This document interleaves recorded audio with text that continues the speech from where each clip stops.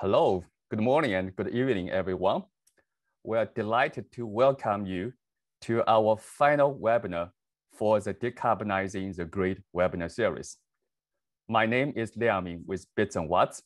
This webinar series is produced by Stanford Bits and Watts Initiative and co-sponsored by Stanford Environmental and Energy Policy Analysis Center, CPAC, and the Storage X Initiative. Very quick, the mission for Bits and Watts is to engage research, education, and industry to develop innovation for the 21st century electrical power grid. Here is today's agenda. I will start with very quick 10 minutes recap for the previous 5 webinars we have conducted. Then we will hear from Professor Sally Benson to share her recent SB 100 study, see what is the California path to achieve 100% clean energy or clean electricity. And following that, Professor Arun Majumdar will share with us his thoughts what US electricity system might look like in 2030. In the end, we'll have about half-hour moderate conversation by Professor Charlie Costa with Arun and Sally. I see many familiar names on the Zoom today, but also we have a lot of new attendees today. So if you missed the previous 5 conversations, I would encourage you to go to Bits and Watts website. We have all the recordings and the webinar briefs available there. A very quick housekeeping items. If you have questions, please use the Q&A function in the bottom of the Zoom to submit your questions. We'll make 2 stops after Sally's talk. We'll take 1 to 2 simple questions. And after Arun's talk, we'll take another 1 to 2 simple questions. Then all of your questions will be discussed and covered in the end with the moderate conversation by Charlie with Arun and Sally. If you have any technical questions, feel free to contact Bits and Watts Program Manager, Wahila. Okay, we talk about decarbonizing the grid. What is that and why is that? Why we talk about electricity or talk about the grid? Because when we talk about economy-wide decarbonization, 3/4 or 75% global greenhouse emission are generated from energy use, primarily for industry, building, and the transportation. Last week, when the new administration, the Biden administration's climate summit, we hear many strategies from many countries, from US, China, India, Russia, Brazil, European countries. The principal strategy for all these countries to reduce emission involve 2 steps. One is electrified energy demand. Second is to decarbonize the electricity sector as much as we can. So when we talk about decarbonizing the grid here, we mean how we decarbonize the electricity sector. So the objective for this webinar series is to convene global experts across different disciplines to exchange the view how we can decarbonize in the electricity sector. Then also understand the utility and the industry requirements and the policy trends, and identify the challenges and opportunity to achieve this decarbonization goal. Then also discuss what are the technologies, markets, and the policy to help bridge these gaps. So we start our webinar series from 4 of our Bits and Watts members in 4 different countries: Shell, RTE France, Origin Energy in Australia, Portland General Electric in the United States. Then in US and many countries, natural gas renewables have largely replaced coal as the main source for electricity generation. However, reliability is still the challenge because of the massive fluctuation of the wind and the solar, and also the decline in fossil fuel generation. And they have identified the potential solution associated with challenges. They are grid interconnection for long distance transmission line. Also the policy to further facilitate the decarbonizing the supply side and also address the energy equity issue. The storage, including battery and also beyond the battery, long duration storage. Energy efficiency, demand side flexibility, what's the role for hydrogen versus electricity as energy storage and carrier, the future of nuclear, should we shut down them or we do the lifetime extension? How about adopting new technology in nuclear sectors? What's the role of CCS?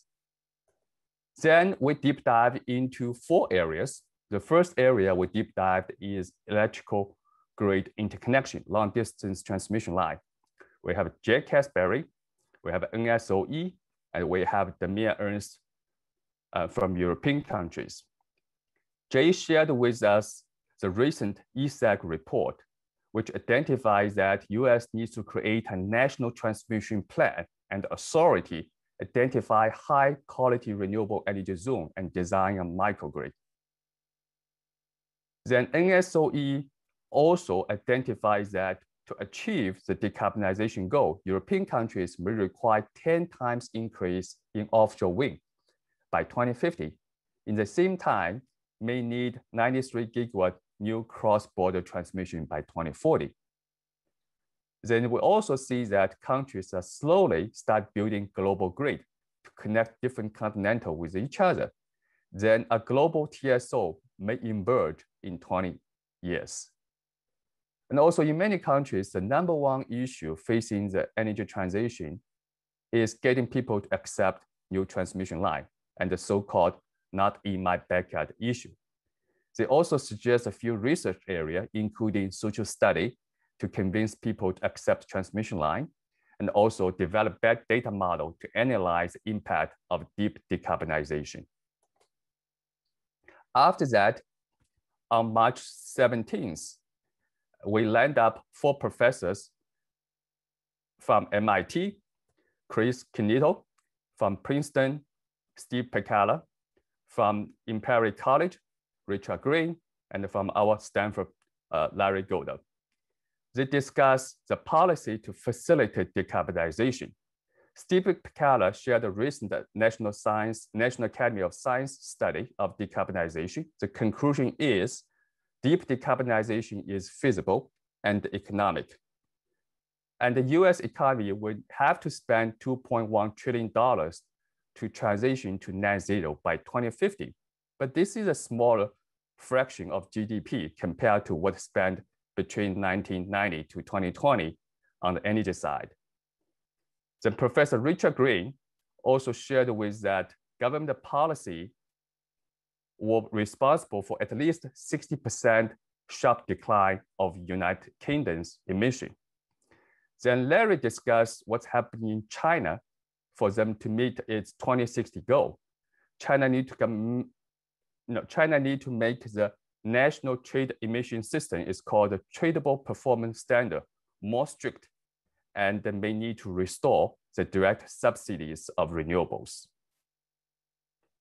Then they also discussed that most of the decarbonization proposal recommend the extension of lifetime of existing nuclear power plants.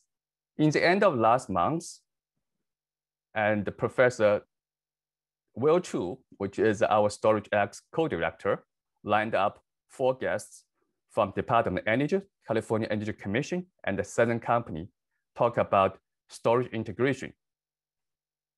DOE identifies initial storage cost targets for both long duration, stationary application, and also the electrical vehicle. Mike Greavy of California Emission shared with us what's happening in the state of California. And we have about 2,500 megawatt energy storage installed or approved.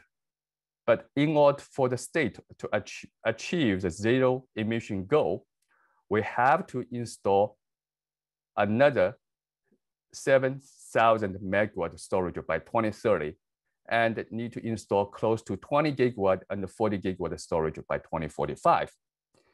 And they all agree upon that battery storage is dominating the market at this moment, but we need to think beyond the battery.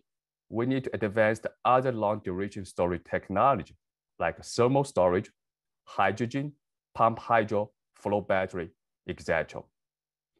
And Nick Irvin of Southern Company warned us that we should be very careful about not overbuilding energy storage system because the cost burden may transfer to the customers. 3 weeks ago, Professor Ramla Jacoba lined up 4 speakers, which including Diane Grunick, a Precourt scholar and the former commissioner of CPUC, and Ram Nayagusa from EPRI, and also 2 guests from European NSOE from Turner and Turnet. Diane identifies that achieve the decarbonization, we need a shared and 25-year federal and state commitment to develop grid-scale flexibility requirements. And also we need to change the regulatory and the market structure and adopt new customer rate. What's happened in European country is by 2030, DERs such as electrical vehicle, water heaters could represent a significant part of the flexibility in the EU market. And they also identify that a key technical challenge is to create an integration platform for aggregate different type of DER together.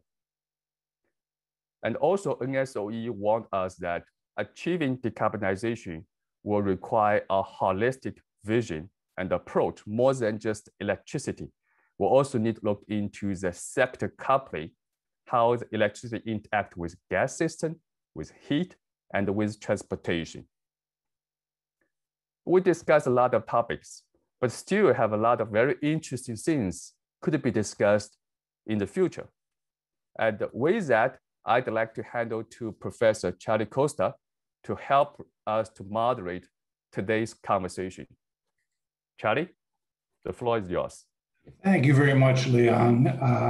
It's a real pleasure to be here and to wrap up this series of talks on decarbonizing the grid. Very, very topical.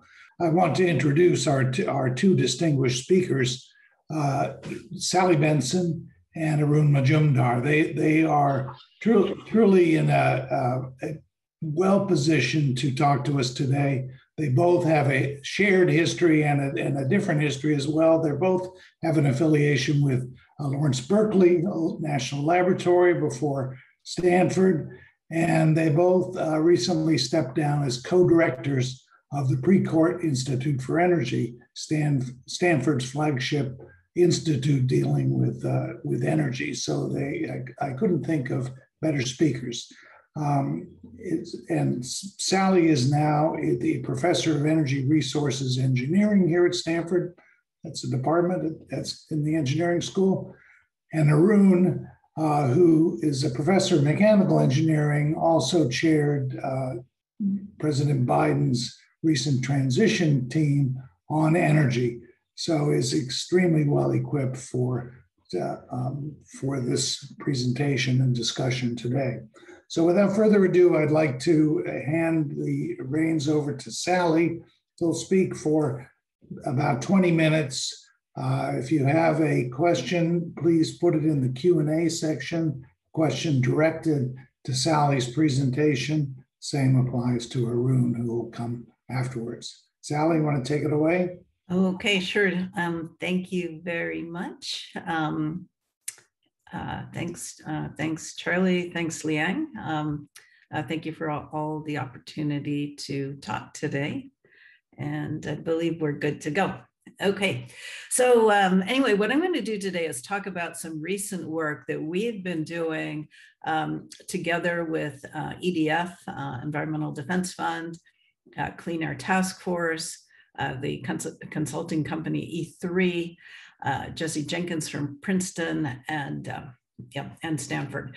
So this was a study where we set about to try to understand what are the most cost-effective pathways for meeting California's 100% electricity goal.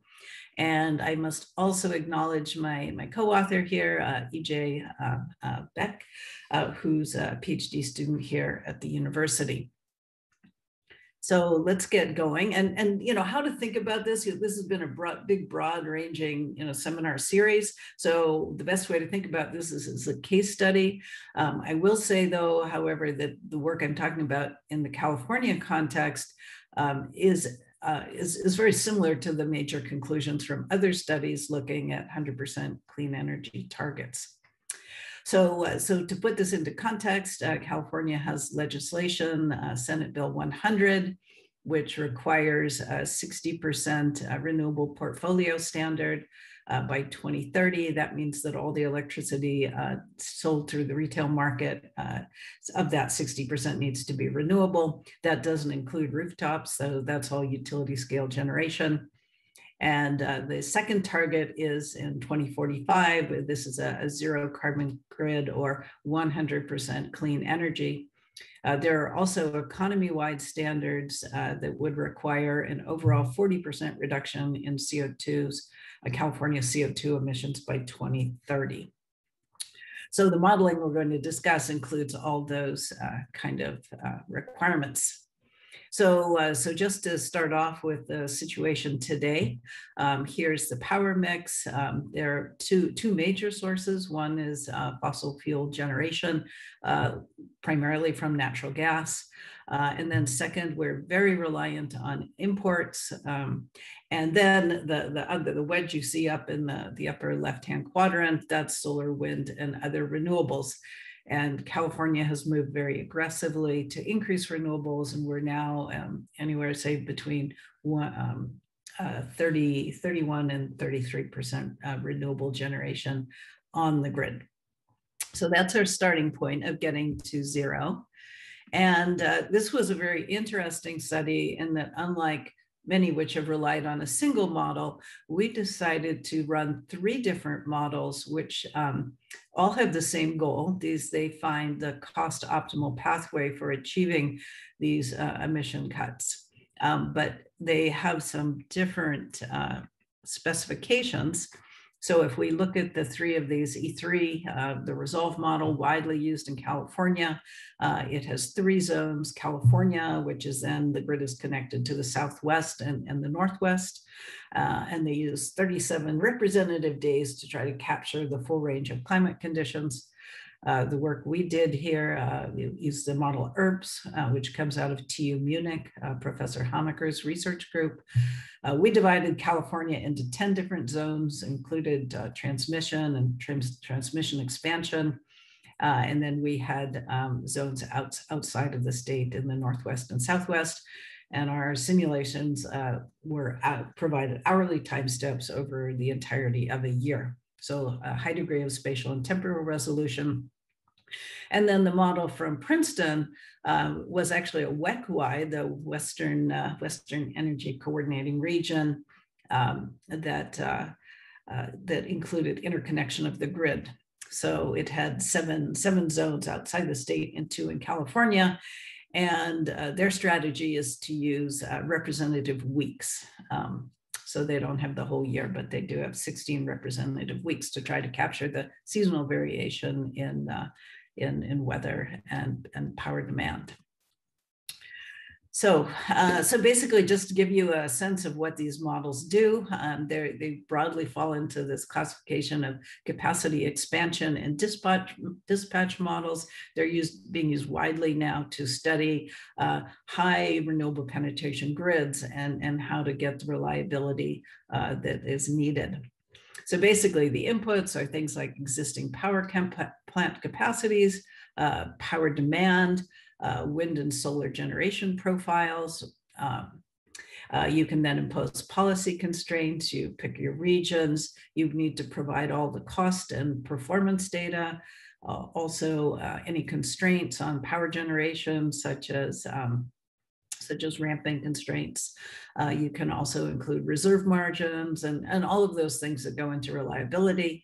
And then what comes out is the cost optimal or the lowest cost solution, and it gives you the cost. It tells you what kind of new capacities you've built, and it also gives you hourly energy generations and flows.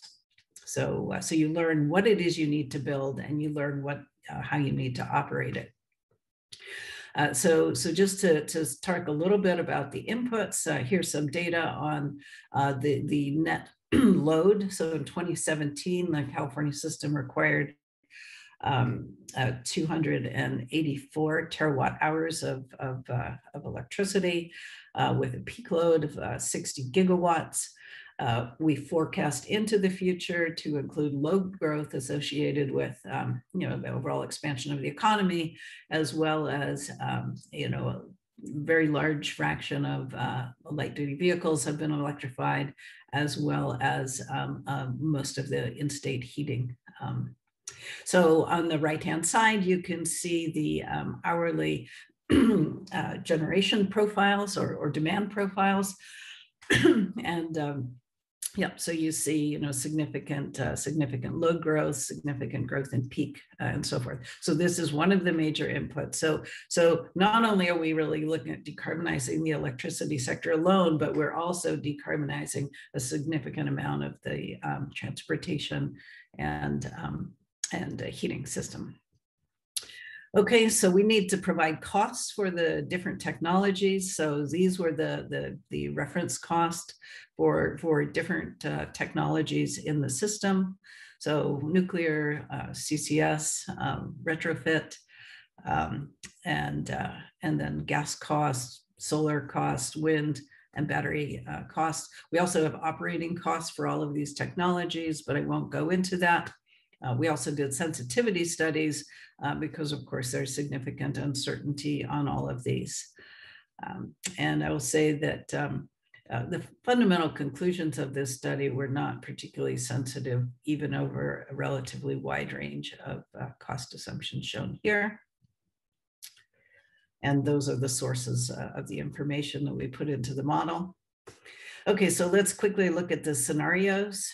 So what we did was we took 2018 baseline. We then modeled capacity expansion to 2030 to meet the 60% renewable portfolio standard goal.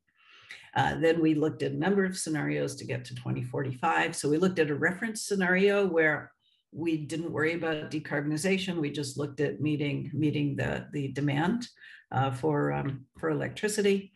We ran a scenario with renewables and batteries only. This is going to be called REB.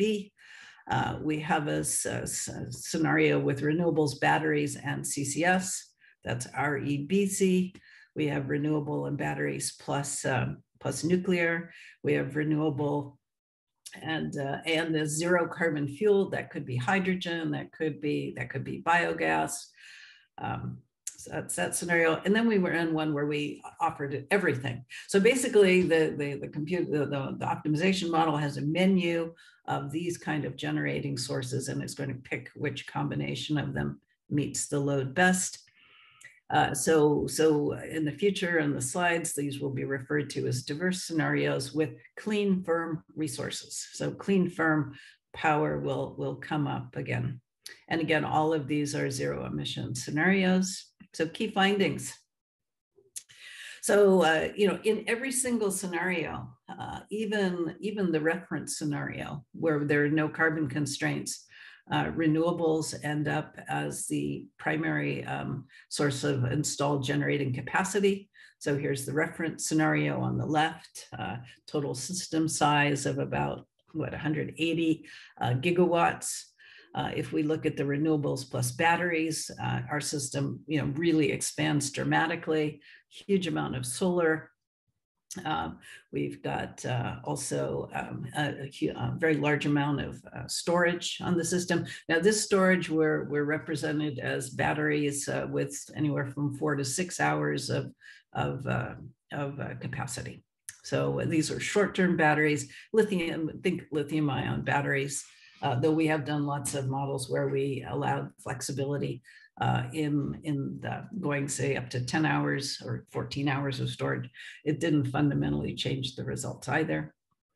Now we can see the next case is the renewables plus batteries plus CO2 storage. System size drops dramatically. Again, very large fraction of renewable capacity. Now, in the nuclear case, we see the overall smallest system capacity and the lowest installed capacity for renewables. Here is the case where we have renewables plus a renewable or zero emission fuel. Again, think hydrogen or biogas.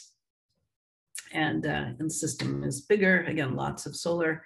And then finally, when we have the entire mix, this is the allocation, okay? But solar in particular in California, costs have come down so much that this is a preferred source of electricity. Okay, so now what we're looking at is generation shares. Okay, so these are the, before we looked at capacity, now we're looking at generation from renewables. And so we can see in the reference case, no carbon constraints, we would still have 65% renewable generation, 95% in the renewables plus batteries, 74. In the nuclear case, it's less than half. In renewable fuels, very high. And then in a case where you offer it everything that it wants, it's about half. So again, a renewable dominated grid, regardless of which scenario you pick. And this conclusion is very similar across all the models. What the data I was showing you was our modeling, but very similar. So you can see that between these, anywhere from say 45 or 40% up to a little over 85% renewable generation from all the models, which is interesting given that they had quite different assumptions. It's also comforting that if people are running these models, that at least for this case, they were robust against different structures of the models. Okay, second major point, again, all this chart is the same one showing you the system capacity that I just showed you a minute ago. But the point of this is I want to talk about the incremental cost to produce electricity in the system. So, and we use the reference case as a zero incremental cost. So to go to the renewables and battery only, that will increase cost about 5 cents a kilowatt hour. And then all of these other scenarios, regardless of whether it's nuclear, CCS, a low carbon fuel or zero carbon fuel, increases are in the range of 1 to 2 cents per kilowatt hour. So sort of number one message, not that much more expensive than a case that's not carbon constrained. And second, all of the cases where you offer clean firm power are significantly less expensive than the case where you don't allow those to contribute to the power mix. Okay, so again, moving on to look at the next issue is how much system capacity do we need for these clean firm resources to provide all these benefits of smaller system size and lower incremental cost.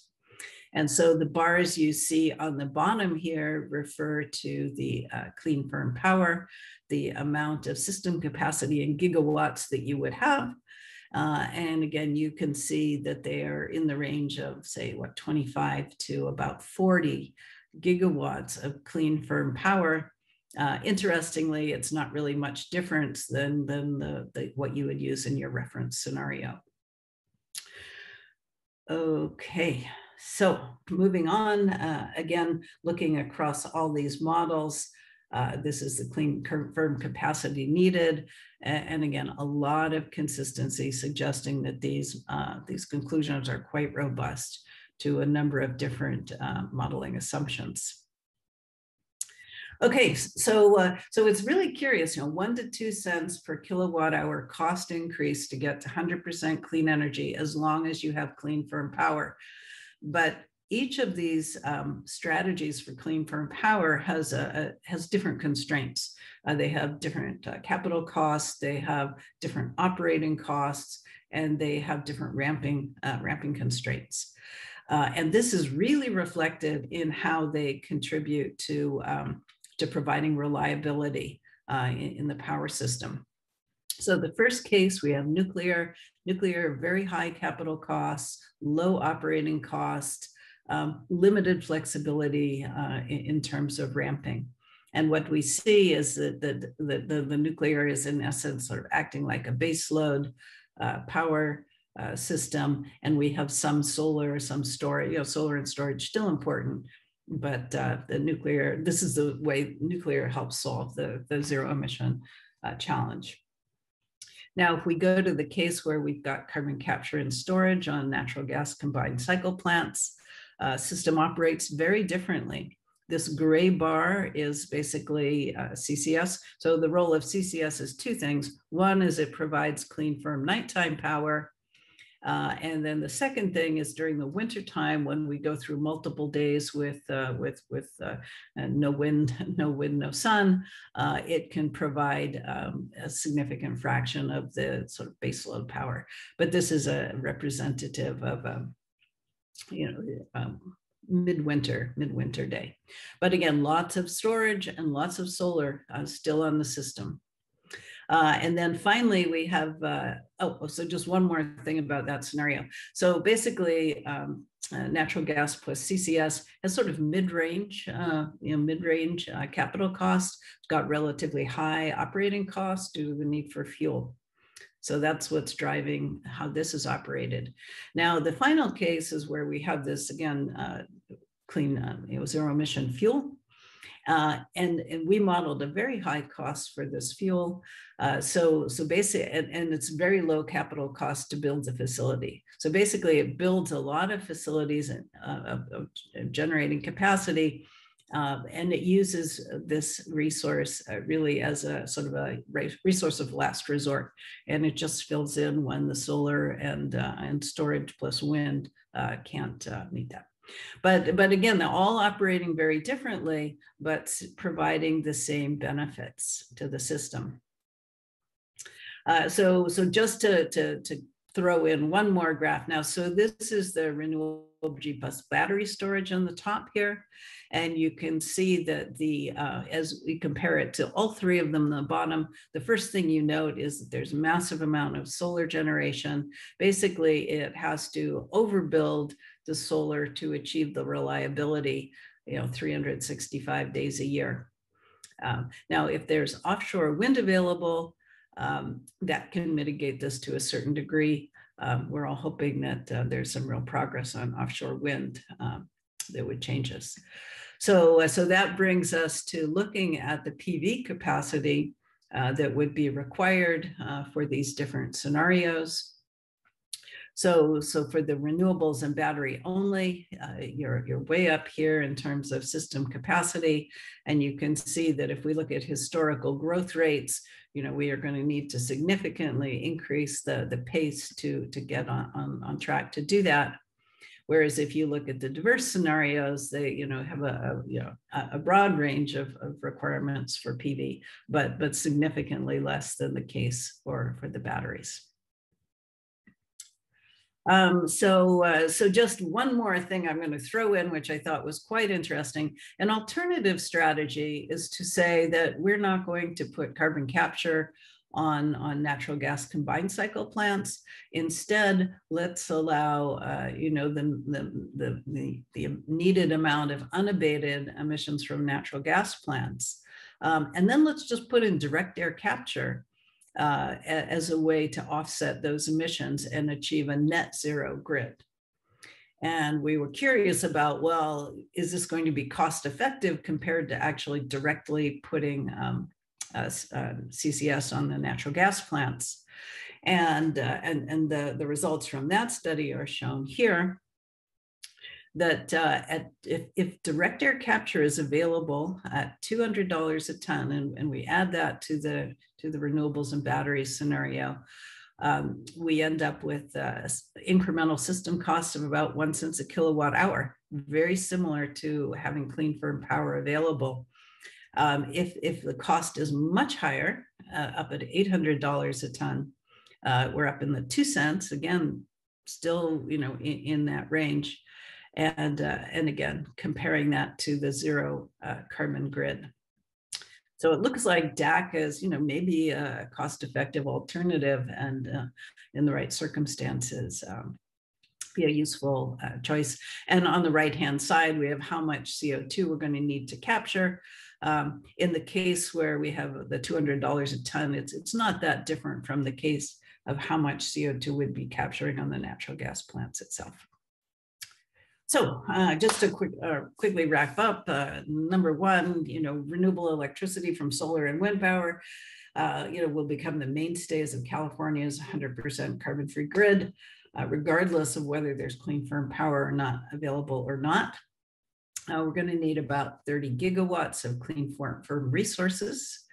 If that's available, we can meet our 100% clean energy targets with very modest cost increase. And the big benefit, the reason that it costs so much less if you have clean firm power is it reduces need to overbuild solar and wind generation and battery storage. And then finally, it's worth taking a second look at integrating some amount of direct air capture.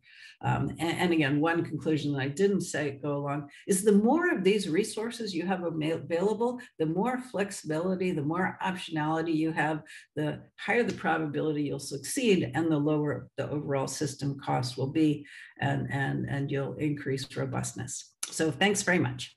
All right, thank you very much. A very, very fascinating talk, Sally. I have a couple of questions. Actually, I have a lot of questions here. We have 14 in the queue, but I'm just going to focus on one or two. One from Ola Augustin, if I'm pronouncing it right. He's referring back to a statement you made early on that utility solar is what the Renewable Portfolio Standard is focusing on. He says that in 2018, California utility solar is about 9% of capacity.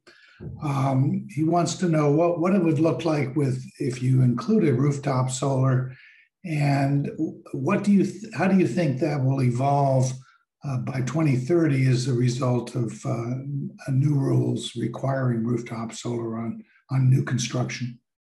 Right. Yeah. I mean, so California also has a lot of rooftop solar. I think we have, 6 gigawatts of rooftop solar.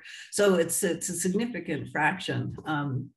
And that's spurred by a completely different set of policies than SB 100. So we have modeled rooftop solar, with its own costs in our models. And it doesn't deploy to a great deal in the cases where you have clean firm power. In the cases where you do the REB only, or renewables battery only, there's significant incremental deployment of rooftop solar. I don't remember the proportions exactly. In terms of the mandate for all new housing having PV. California unfortunately doesn't build the housing stock that quickly. So, yes, it will be important and change things and basically reduce demand in the middle of the day. But it fundamentally doesn't really change the nighttime situation too much unless you have very large scale storage. And really the challenge in California, I think, is meeting nighttime power, clean power in the nighttime, and during the winter time when we'll have a week or two of bad weather and our renewables just aren't available to us. Okay, well, thank you. Let's see if we can squeeze one more question in if you can give us a short answer. This is from John Fox. He is asking about demand management in the models, whether that's in there. Time of use. Is there anything on the demand side, or is this mostly supply side? Right. We did not focus on demand side management in these models. We have done studies in the past where we've modified the load shape to get rid of peaks. Basically spreading out that demand either before or after. That obviously helps, reducing peak demand. But once you get these systems, so big that you really have a lot of storage around, and you've got a lot of flexible capacity. So, in the future, how beneficial that's going to be, it'll be interesting to see, because really, it's again the challenge in California, because we're solar dominated state. That's our great resource. The system costs are driven by, extreme events and nighttime power and the cold winter months. Okay, well, thank you so much. Appreciate it. And I hear a resounding silent applause for your talk. Thank you very much, Sally. Thanks. We're going to turn now to Arun Majumdar, who will be, I've already introduced, and take it away, Arun. That was a terrific presentation from Sally, who's gone through detailed analysis and optimization of the California system. And what I'll present is nothing compared to that, but the conclusions that we are reaching are roughly the same. What I'm going to do is to take a macro view and take a very simplistic scenarios to see what the United States could do to reach the 80% carbon-free by 2030. And that is on the road to 100% by 2035. But if you don't reach 80% by 2030, it's difficult to see the last 20%, which is a more difficult one, but in the next 5 years, the 5 years following.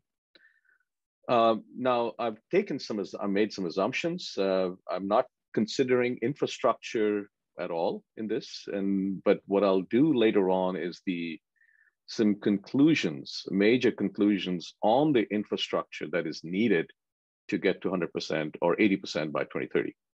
So just to some reference numbers, the total energy demand in the United States in 2020 was about 4,000 terawatt hours. If you look at the demand projection by 2030, it's roughly 1-point-something% growth. Let's assume it is 30 terawatt hours, maybe 4,500 terawatt hours. So, and if you take the 80% of that, it's roughly about 3,500 terawatt hours, plus minus. I mean, this is, the conclusions will be sort of independent of the, deviations plus minus. But let's say that's the target. If we can somehow reach 3,500 terawatt hours by 2030, I think that'll be a great achievement. It'll be about 80%, maybe 79, maybe 82%, but roughly in that ballpark. So where are we today? This is the 2020 capacity as well as the energy generation. The total capacity of the United States is 1,117 gigawatts, or 1.1 terawatts capacity. The total energy generated is about 4,000 terawatt hours. So the capacity factor is roughly 41%. It's not that high. It's roughly 41%. And so where did this all come from? So on the blue bar chart is the capacity. This is coal, natural gas, a little bit of petroleum, nuclear, solar, wind, hydro, biomass, geothermal. So this is the capacity. And the brown line is the terawatt hours that are being generated by different sources. And these numbers out here you see are the capacity factors. What is the capacity utilization? And what is striking is that, coal is 41%, natural gas is 38%, nuclear is 93%. That is extremely high capacity utilization. Solar capacity utilization is about 22%, wind is 33%, hydro 32%, et cetera. And the majority of the power, of the energy that has been generated, as you can see, it's not surprising, is natural gas, and about 20% from nuclear, and of course solar and wind are growing fast. So this is the mix today.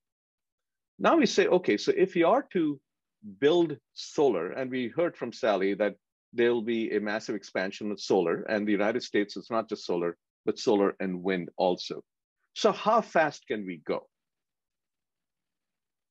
So if you look at the solar projections, this is the blue histograms are the capacity additions and a business unusual scenario. Like for example, 2021, the capacity addition, the projected capacity addition is about 25 gigawatts. And as you go forward towards 2030, it'll go up to about 50 gigawatts or so. That is the business as usual scenario. But if you want to make an aggressive scenario, where you want to reach 100% by 2035, then that's the brown, the orange bar, where you start adding almost close to 30 gigawatts in 2021, and you keep increasing the capacity utilization over the years of this decade, all the way to about 90 gigawatts by 2030. So that's now the bounds that you have. And if you add that capacity utilization per year, the cumulative capacity are the blue and the orange lines. And you would have about, by the end of 2030, about 400 gigawatts of solar in the business as usual scenario. And you will have about close to 700 gigawatts of solar in the aggressive scenario, deployment scenario. So let's say we do that. So the 2020 capacity factor was 22%. Let's say we increase it to 25%. I would love to go above that to maybe 30% or so. So the business as usual scenario, you have 420 gigawatts, and you take 25%, it's about 918 terawatt hours of solar energy that is generated by 2030. You go the aggressive one, it's about 700 gigawatts, and you take 25%, it's about 1,500 terawatt hours. So that's the bounds. It's between about 900 and something terawatt hours to about 1,500 terawatt hours. Those are the bounds that you can get in a business as usual to a fully aggressive deployment scenario. It is not 3,000 terawatt hours. That's the bound. If you look at the wind, and this is not counting some very recent development in offshore wind, but if you just look at wind, the 2020 capacity factor is 33%. As the wind turbines are going up in height, the capacity factor could increase. Let's assume 45% capacity factor, which is what is being projected. And that is a very high number. And if the capacity today is about 100 gigawatts, let's say it goes up to 200 gigawatts, that is what is projected. We are generating about 800 terawatt hours of wind power, of wind energy. So we all know that as you go into these kinds of penetrations on solar and wind, you need storage. So what is the situation with storage today? There's a very nice paper that came out last year by Paul Albertus and Scott Litzman and others on long duration storage. First of all, we must realize that the grid was never designed. The Tesla Edison architecture and how the grid is operated was never designed for fluctuating wind and solar. We all know that. The question is, how much solar do you need and what is the cost of solar? So on the x-axis is the penetration of electricity from solar and wind on a regional grid. And as you can see that as you go from 20% to 40% to all the way to 80% or so, the amount of storage that you need per shot goes up from about 10 hours to about 100 hours at 80% or more as you go deeper penetration of solar and wind. And so this is, at one shot, you need about 4 or 5 days of storage if you have 80%, and you use it probably about 5 or 6 or maybe 10 times per year. Now that determines what is the cost of these storage units in terms of CapEx, the capital cost of storage. And for low penetration, you can survive with about $100 or $200 a kilowatt hours. But as you go up in storage and the lesser the amount you use, the cost has to come down to about $10 a kilowatt hours or so. So where is lithium-ion batteries? Lithium-ion batteries today is out here. It's about $125, $200 fully installed, storage units. So it can sustain in about 30%, a few hours of storage, sort of the diurnal, you can sustain that with lithium-ion batteries. This is the lowest limit in terms of bill of materials of lithium-ion batteries as it's projected today. It's about $50 to $60 per kilowatt hour. But it could go less if the material costs go down. But that's sort of roughly the case. Now, as you go to lower and lower cost, you need other technologies. Pumped hydro and compressed air can be done today, but that requires the hydroelectric plants that are there today to be retrofitted. And that could be, that's an area certainly worth pursuing. Or if you go down to the region of less than $10 a kilowatt hour, this is in the total white space, R&D space, which is where ARPA-E DAYS program is there today. The point being, except for pumped hydro and compressed air, today we don't have a solution for long duration storage in 2021. There's a lot of R&D going in, there's lots of startups going in, but to get to full-scale deployment, I worry about whether we can get there by 2030, hopefully by 2028 or so, but not at the scale of the terawatt-hour scale that we're talking about. So if that is the scenario, so I'm going to now paint out some scenarios. So if you recall all the terawatt hours that we did earlier, we are trying to reach 4,400, about 4,500 terawatt hours. 80% carbon free is about 3,500 terawatt hours. So let's play some games with this. So this is the numbers, the terawatt hours that were produced by each sources in 2020. Coal, it's 774 terawatt hours. We know that coal is phasing out. And let's say within the United States, it goes down a lot, but perhaps it doesn't go down to zero. You got about 100 terawatt hours coming out of coal.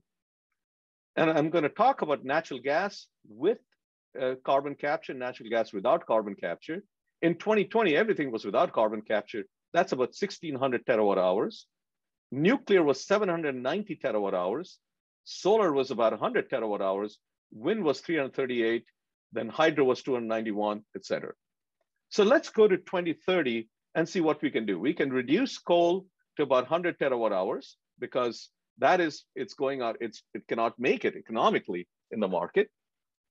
And let's preserve nuclear, because if you don't preserve nuclear, the burden on solar and wind goes up even more, and burden on carbon capture goes up even more. So let's say we decide to preserve nuclear, and there's a lot of discussion going on. I'm so glad that nuclear is now included in the clean energy standards that is being proposed by the Biden administration.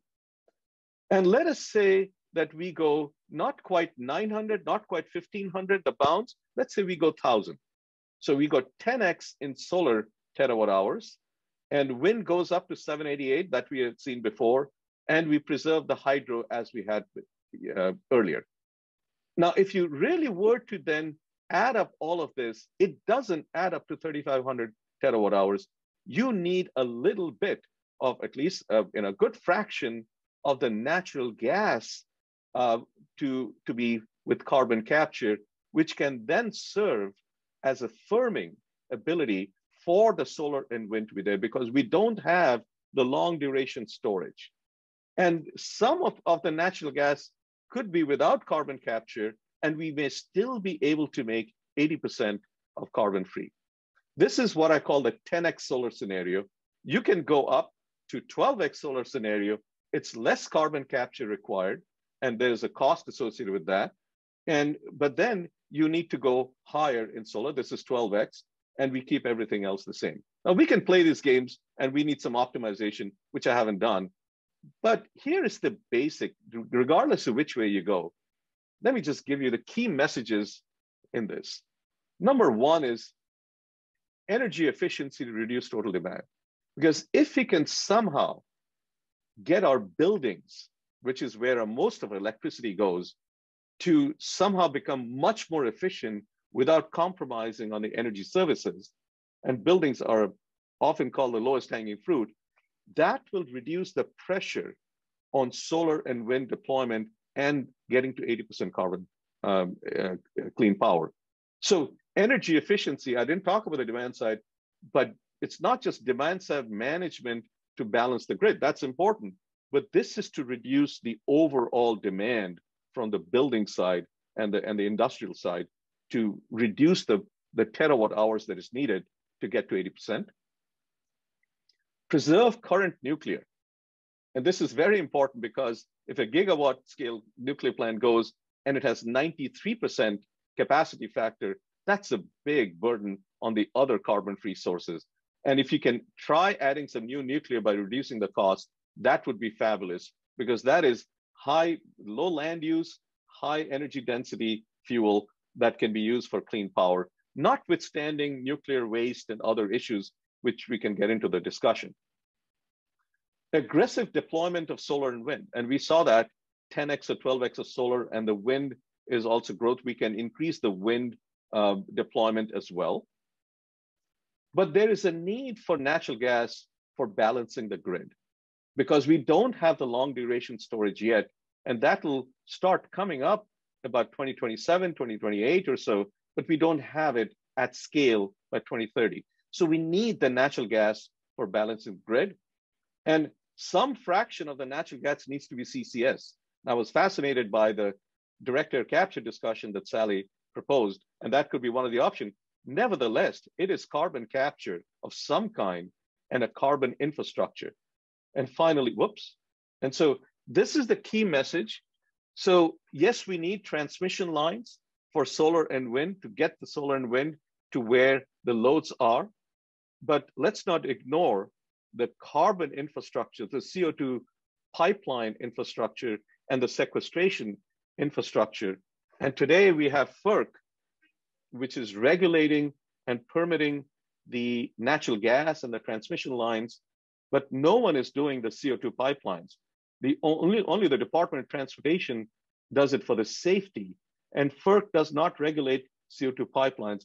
And we need to give FERC the authority to do that if you want to do interstate, et cetera. But within the states have to take the mandate to under the clean energy standards that the Biden administration is proposing. But the key message is that, yes, there will be a lot of solar and wind. We need the transmission lines. Let's not forget the nuclear part. Let's focus on energy efficiency, and you need a carbon management infrastructure, not just for the 80% by 2030, but if you are to get to net zero, we definitely need a carbon management infrastructure. Let me stop there. Thank you for your attention. Happy to answer some questions. Thank you, Arun. Let me just ask a couple of very on-point questions, then we can turn to an open discussion. One question from John Fox is, what distribution and transmission changes do you think are needed to realize the goals that you've just been talking about? Yeah, this has been addressed quite a bit in the Princeton study and the various other studies. Definitely, we need the transmission lines to be built between where the wind is, which is a lot in the Midwest, and the load centers, which is in the West and the Chicago area and the East Coast. Those transmission lines need to be built. There's no question about that, as well as the transmission lines from where the solar is, which is more on the south side, and the various load centers. Now, I must add a little bit that building transmission lines is very, very important because it reduces the cost, but it's not trivial. There are non-technical issues involved in trying to get it permitted. Aligning the federal, the state, and the local organizations, the governance, is very, very important. So it is absolutely the right thing to do, but it's a non-trivial thing, as we have seen in the last decade in trying to get transmission lines built with DOE leaning into this, and still hasn't happened. Okay, there are a lot of goals that have been bandied about since President Biden took office. Most recently, we heard that his goal for the U.S. overall is a 50% reduction in greenhouse gas emissions from 2005 to 2030. And I wonder if you can try to connect that to your scenario here of 80% decarbonization in 2030, because in the 14 years from 2005 to 2019, the U.S. reduced its emissions by about 12%. That's good. But that means in the next 9 years, we need to go the net remaining 38%. So is this a consistent scenario to yours? Is this more ambitious, or is this apples and oranges? No, I think it's consistent towards a net zero by 2050. But 50% is obviously not going to be easy. The first thing you want is a 80% reduction in the emissions, or 80% of the clean power coming from clean sources in the electricity sector, because we have an opportunity of electrifying transportation, and that is picking up right now. And on at least the light duty one, on the long haul trucking, I think hydrogen can play a very important role in this. But then you have to look at where the hydrogen comes from. 95% of the hydrogen today comes from natural gas. And so again, you would need carbon capture. So you come to the same point that you need a carbon management infrastructure. There are issues, of course, a lot of emissions from cement and steel and industrial sector, petrochemicals, as well as in the food and agriculture. And it is, again, if you really want to decarbonize the cement and the steel, there's a lot of very, very interesting ideas being pursued in coming up with cement that is green. That's all fantastic. But if you want to do that 50% by 2030, you got to capture the CO2, and that capture cost has to be really low. And the same thing with steel. So if you are to get to a net zero economy by 2050 or 50% reduction by 2030, I think it is safe to say that we will need a carbon management infrastructure. And that is the point I'm trying to make out here. In addition to the electricity, decarbonizing the electricity and decarbonizing other sectors, at some point we need to capture the CO2 and do something with it. Okay, I'd like to turn to a general discussion now between bring Sally back in, so we're sort of moving on from the phase of individual presentations and questions about that. Sally and Arun, if I'm asking a question to one of you, the other one should feel free to add to the discussion. Just because I direct a question to somebody doesn't mean that they're the only ones to answer that. And I'd like to try to diversify the nature of our discussion here a little bit. And I'd first like to turn to electric vehicles, which of course are not part of the generation system yet, but that's a major part of the Biden administration strategy, is to move transportation into electricity. So let's start with a question for Sally. Focusing on electric vehicles, I want to ask you how you move from 2021 to 2045. That's 19 years from now. From a nearly all petroleum powered fleet to totally electric. One reason some may be skeptical is that it currently takes about 15 years to turn over the US car fleet. So help us understand how we can realistically, why your findings are realistic in that context. Yeah, so I mean, I think transportation is it's a lot in that. I mean, if you look at light duty, most projections say that electric vehicles in the light duty sector will be cost competitive, 2025, certainly by 2035, it'll actually be cheaper. So I think that you've got the economics working for you on the light duty sector. I think for heavy duty, particularly for really carrying heavy loads around, I think other options are very interesting, like hydrogen in particular. It's significant. Hydrogen could significantly reduce the weight on the truck you'd need to devote to, carrying around your fuel and delivering your fuel and so forth, as compared to batteries. So I think there are going to be different solutions in different parts. But there are also states are imposing either restrictions on sort of future internal combustion sales.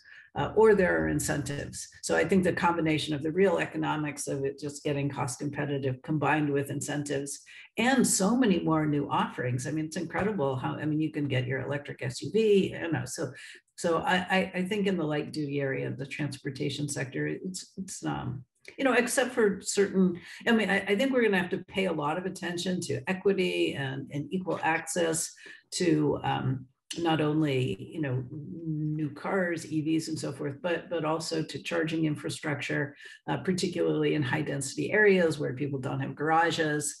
I would like to see a lot more workplace charging. I think that there's a really big opportunity if you could have, you know, large garages where you had charging infrastructure that could also then provide vehicle to grid services in an integrated, coordinated way. I think that's an interesting thing, which could also help with some of the equity issues to make sure that everybody's got access to low emission transportation. So hopefully that answered some of your question, Charlie. Yeah, let me just follow up by saying that one of the policies that the Biden administration has proposed is expansion of the charging network, or, you know, federal assistance with expanding the charging network. And just to play the devil's advocate for a minute, it seems that one of Tesla's successes has been building an expansive fast charging network. Mm-hmm. And Volkswagen seems to be replicating that success through the back door by combining its penalty for the Dieselgate with building out the charging network. So does that suggest that maybe that is not the best place for the federal government to focus its energies in building charging?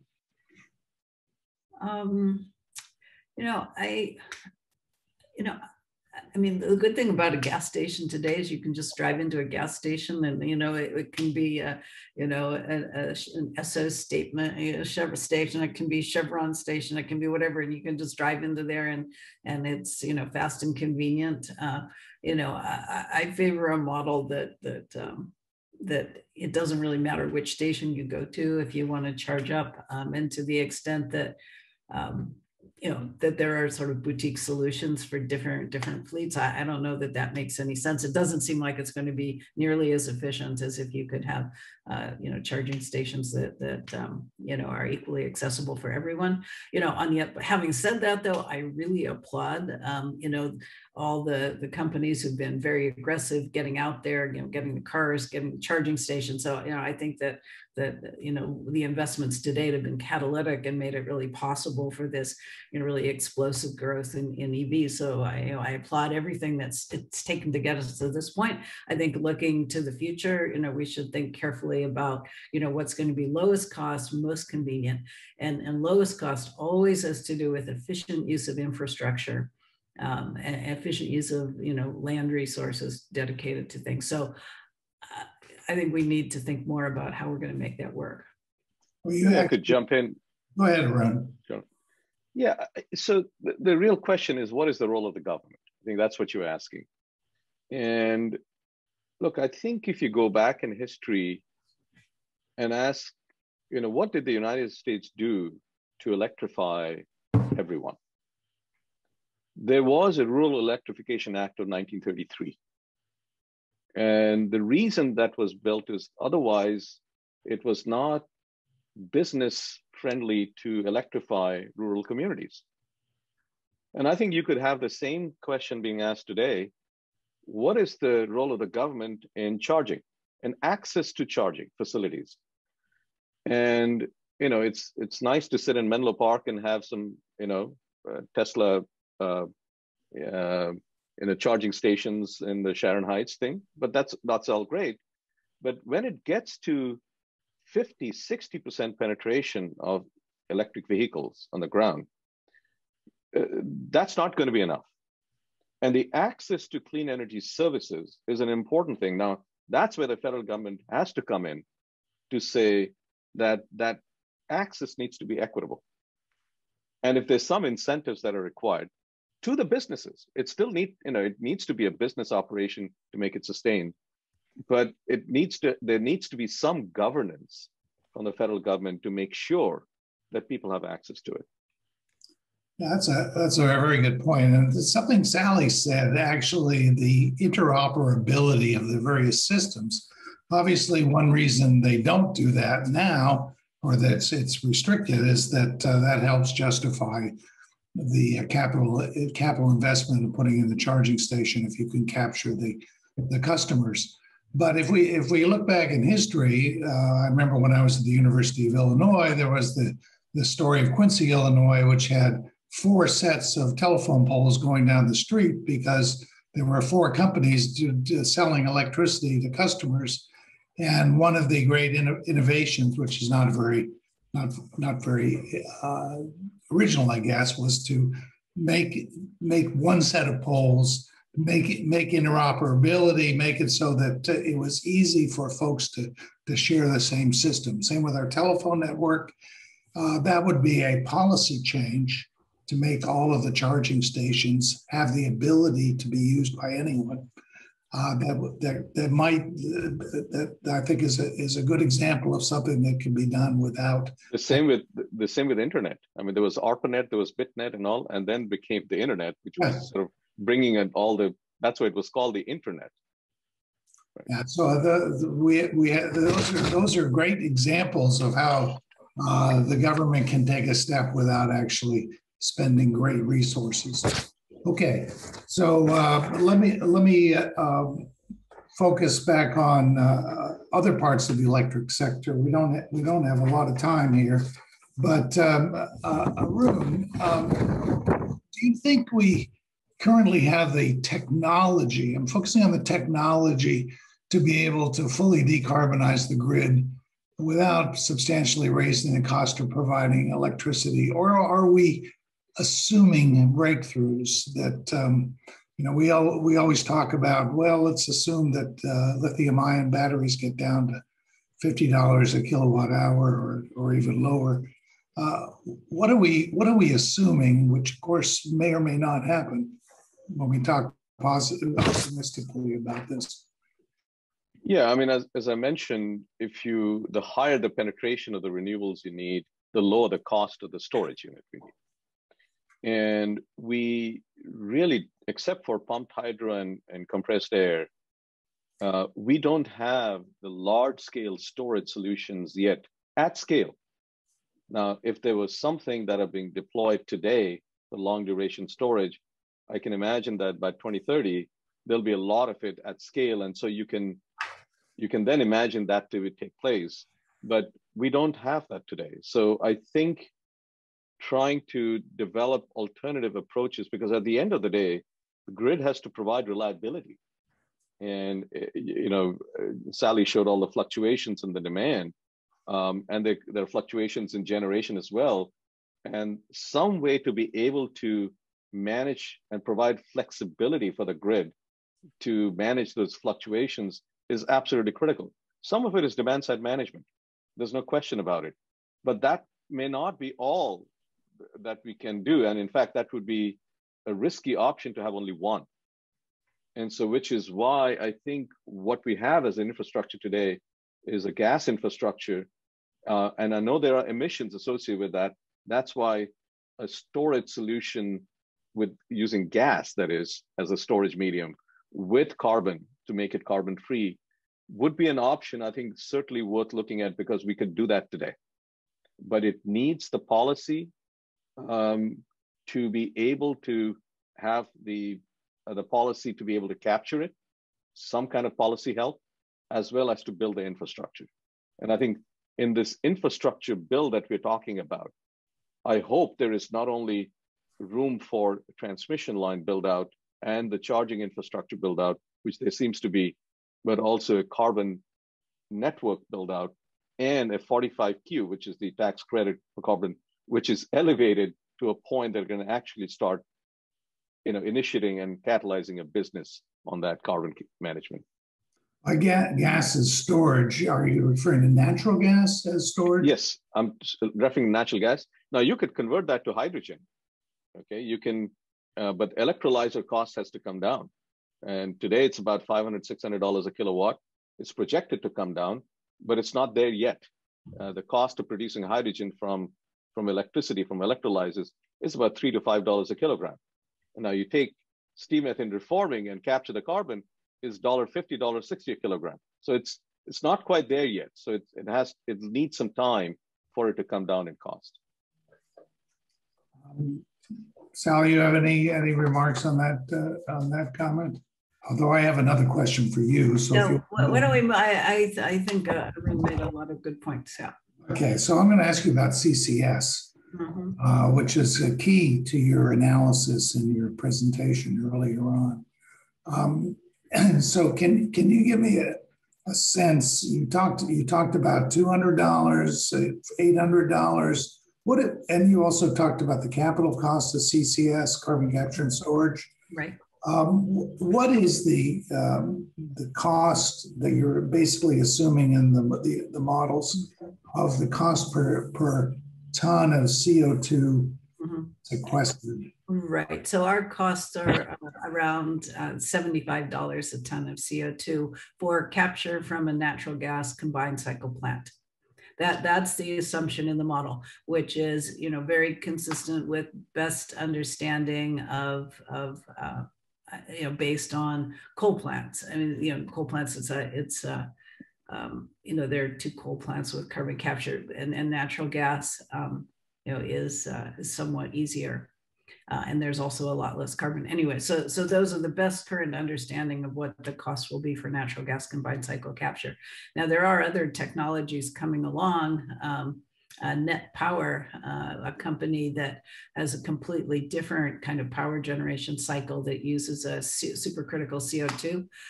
They've just announced a partnership where they're going to be installing two 250 megawatt oxy-fired systems, which are very interesting because not only is the benefit that you can eliminate CO2 emissions, but you can also eliminate all the other criteria, pollutants. So fired, you mean it's fired with oxygen instead of air? Oxygen instead of air, and there's 100% capture of everything, NOx, all of the emissions. So I think that's interesting. Yeah, so those are our assumptions. Our cost of electricity with carbon capture on natural gas combined cycle is 7 to 8 cents a kilowatt hour. I'm not talking about the cost of electricity. I'm talking about the cost of taking a ton. No, I know, and I gave you that number. That's the $70 to $80 a ton, and then the cost of electricity. For that, the levelized cost of electricity is around 7 to 8 cents a kilowatt hour. So it's definitely more expensive. There's this big issue though of, is it affordable? Okay, so these cost optimal models says in a perfect world, if you could do planning and execute according to the plan, that the portfolios I demonstrated were the cheapest possible way to do it. Now, that's the perspective, a top-down systems level perspective. Like if you had an integrated, a regulated utility that had everything under its control and it just wanted to sell the cheapest electricity, those are the kind of solutions represented by these models. Now, the reality is that the electricity system doesn't operate that way. There are all kinds of markets. There's the day ahead market, there's an hour ahead market, there's a spot market. And under those situations, the renewables, basically bid in, zero marginal cost. So it's very hard for something in that kind of market structure that costs 7 to 8 cents a kilowatt hour to compete. So the individual project operator, like an independent power producer, for example, they have a whole different set of economics, which makes nuclear look expensive. It makes CCS look expensive, even natural gas combined cycle expensive. But it's because of the structure of the markets, and the markets are not replicating what would give you the lowest cost electricity system. So I think as we go forward and we have to consider the entire system cost integrated over the whole course of the year, where we're really relying on these dispatchable resources, we're going to have to think differently. And people are looking at resource adequacy or capacity payments, but I'm not even sure that's just the right model. I think that's also probably adds cost that that isn't necessary if we could figure out a way to drive the markets to more closely replicate what you find in these models, which tell you the lowest cost way to do it. Well, another way of looking at it is that looking at the social cost of carbon, which is very approximately $50 a ton, which in fact I would consider to be almost the same as $75 a ton. Right. So that suggests that if $75 is correct, then that's a cost-effective way to deal with carbon emissions. Oh, I think absolutely. Yeah. Yeah, no, I agree with you. And if you look at the 45Q tax credit, you can get $50 a ton if it's in a saline aquifer or for CO2 storage. So that offsets a significant fraction of those costs. I mean, still not, it's not cost neutral, but it can go a long way towards helping.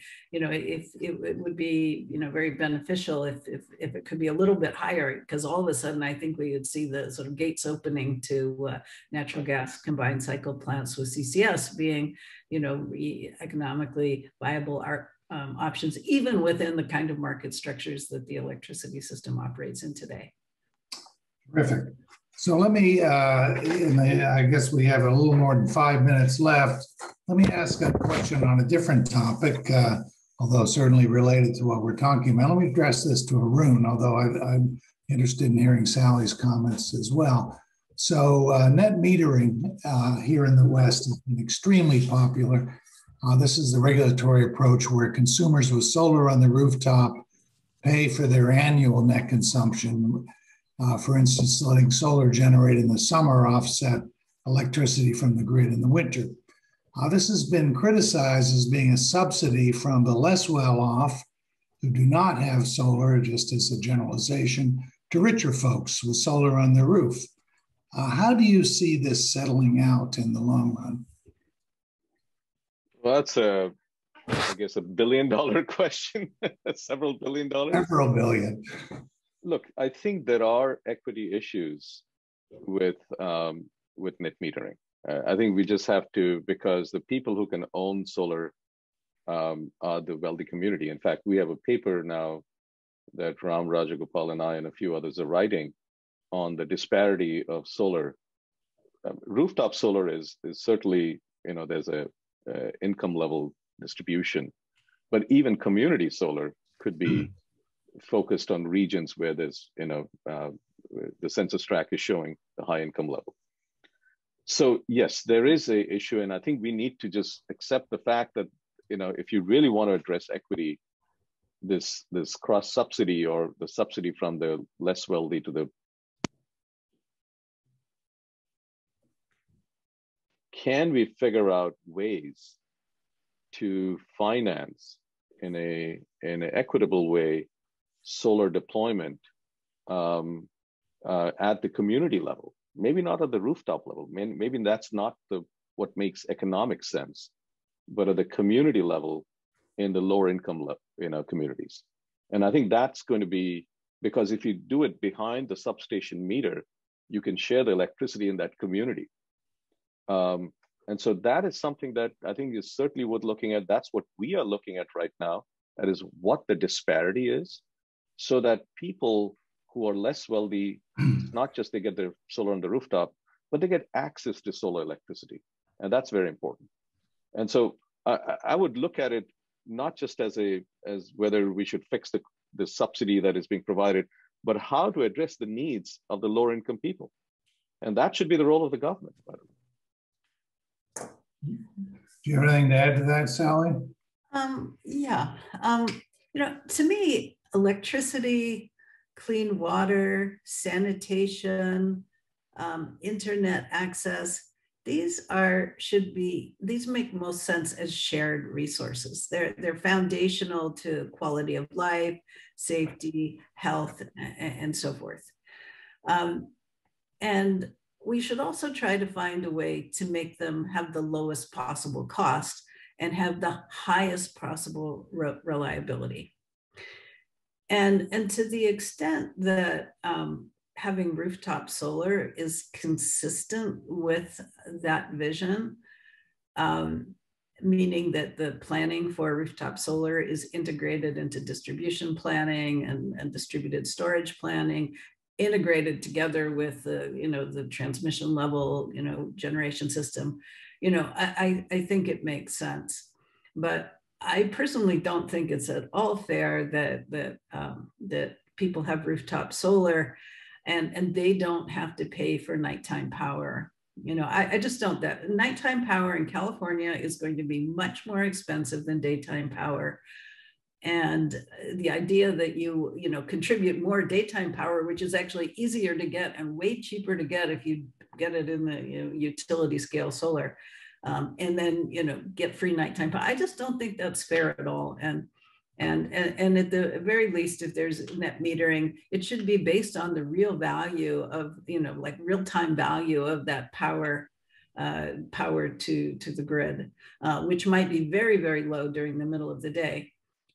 Because there's already so much solar on the system. I mean, we're already curtailing, solar, as we speak, as it gets curtailed quite a bit, especially this time of the year. So that might not be a popular opinion, but I think the arguments about fairness and shared infrastructure all argue for, a much more coordinated strategy for deployment of resources within the distribution system and coordinated together with the sort of utility scale assets. Just as you know, we had the CEO of China Power and Light here speaking at Precourt a few years ago. And I asked him about this, and he said, well, the way we do it is we pay the wholesale price for the solar that people are generating. So in the middle of the day, when everybody's generating solar, you don't get much for your solar. Right. And at night, you're doing exactly what you're saying, Sally. Excuse me, Arun, for interrupting you. No, I was just going to say that I'm so glad to see that the Biden administration has taken what is broadly called environmental justice and equity and elevated the issue to a point that has never been done before to address exactly these kinds of issues. This should be a right to get access to clean energy services, just like we have a right to get sanitation, exactly what Sally said. And this needs to be nationwide, and we are seeing communities in California that are behind. So I'm glad someone raised this issue of net metering, because it really raises the issue of environmental justice. Absolutely true. Let me. I'm sorry we're running out of time, but I'm going to ask one final question. If we could be brief here, as they say on the radio, because time is limited. And I'd like to address this to Arun first, and because you were the head of the RBE program some years ago, not that many years ago. So I'm not sure how much money has gone into federal energy R&D over the past decades, but it's quite a bit. What do you think is the most stunning success resulting from that R&D? If you want to limit yourself to RP, that's fine. Well, I mean, the lithium-ion battery revolution that we're seeing, a lot of that was funded by research, and these are materials issues that have to be figured out, safety. I think that's certainly a huge amount of R&D that went into it. We forget about the energy efficiency part, but the LED, R&D on LED and bringing the cost down at a rate even faster than lithium-ion batteries and solar, to the point that LEDs now are cost effective. Those kinds of technologies, very, very important. I can go on and on. I don't think you have enough time for looking at all kinds of grid-related issues, power electronics, but I'll stop right here. There are many, many sectors where the R&D has really helped, but one has to be careful about expectations of the outcome of that in a few years. If you have short-term expectation, the government R&D will produce short-term outcomes, but that's not the purpose of the government R&D. It really needs to be both short, mid, and the long term. And those things don't appear within a few years. That take decades to come. Can I just say one thing really quickly? Please, If please. you look, really, it was the 1970s, the first really big push into clean energy, wind, solar, EVs, batteries, all those got their start then. And it took them a while to get going, but it's incredible. I mean, in 10 years, we've gone from a time when it felt like there weren't solutions to clean energy to now thinking that 80% reduction is not so hard. I mean, that's an incredible thing. And it's not any one individual or any one program. It's the collective global research endeavor that has come together to deliver something that is near miraculous, I think, and a testament to the role of innovation and the public sector and the private sector working together. That is so true, and such a positive statement. I feel the same way about having been hung around this energy nexus for a long time. That's a very, very good point, Sally. And the government is supposed to invest in long-term things, not things that pay off quickly. We have other sectors that do that. Anyway, thank you both for sharing your thoughts about all these very, very important, interesting, and definitely current topics today. And I'd like to thank the entire audience. I'm sorry we didn't get to all of your questions. There are a lot of them there. Please feel free to follow up with the speakers or anyone else after this. Thank you for joining us. And Liang, do you have any last words? No, thank you again, Charlie, Sally, Arun, for this great conversation and presentation. And I also like to thank Wahila Wilkie, Benson and Arun Program Manager, Evan Schwartz, and our Zoom tech guy to get us organized, and all the previous panelists for the last 5 webinars we put together. So this concludes this webinar series. I want to thank you for attending and enjoy this webinar. And all the recordings will be available at the Benson and Arun website. If you're interested in our future events and also the professional on-demand training opportunities, so-called Energy Innovation and Emerging Technology, you can find more information at our website. Hope you have a nice day and be safe.